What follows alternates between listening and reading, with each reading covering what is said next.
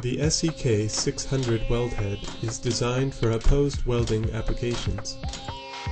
Attach the welding cables to the copper hookup terminals on the Sunstone welder using firm clamping pressure. Attach the opposite cable end to the SEK 600 as shown. The SEK 600A requires compressed air to actuate the weld head. The SEK 600B uses a foot pedal and chain placed under the table for weld head movement. The weld head accepts 1/8" electrodes. A fine sandpaper such as 600 grit should be used to ensure electrode tips are smooth. The weld head stop nut provides limits on head vertical travel.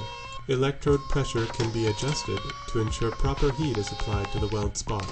When electrode deflection is sufficient to trigger the weld switch, a weld is made.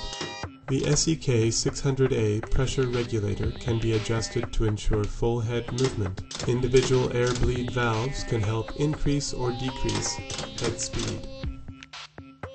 The weld head height can be adjusted to accommodate a variety of welding projects. Sunstone dual and single pulse resistance welders are an excellent choice for fine spot opposed welds when used with the SEK 600 weld head.